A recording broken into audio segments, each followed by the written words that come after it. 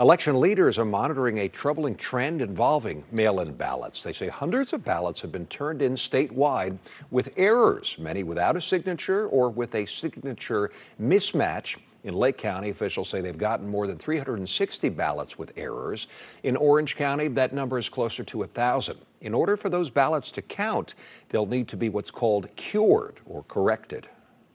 We send them a cure letter. We try to contact them by telephone or by email or both, even a text message if they have signed up for the Ballot Tracks program. And we've tried to encourage everyone to do that. But if they don't get that cure back to us by 5 p.m. on Thursday, their ballot won't count, is what it boils down to.